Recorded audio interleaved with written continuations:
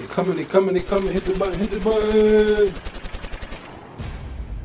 Young world, it looks like niggatry has struck and won again. This time, Drakeo the Ruler, dead from a stabbing during an LA festival. So the rapper Drakeo the Ruler is dead after a stabbing at the Snoop Dogg headline Once Upon a Time festival concert.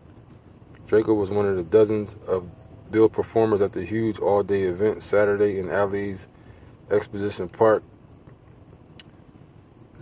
He was backstage around 8:30 p.m. when the fight broke out, and during the altercation, he got stabbed, according to law enforcement sources. It says LAPD, California Highway Patrol, and the fire department responded, and Drakeo was rushed to a hospital, but multiple sources tell us he died from his injuries already. There are reports he was stabbed in the neck, but it's not confirmed. We're told cops are investigating and will try to interview all artists and their entourages who were in the area when the fight started. After the fight, Drakeo's stabbing, concert organizers shut down the festival, so headliners like Snoop Dogg and 50 Cent never even took the stage. So here you go again, another concert being interrupted, shut down, death, violence.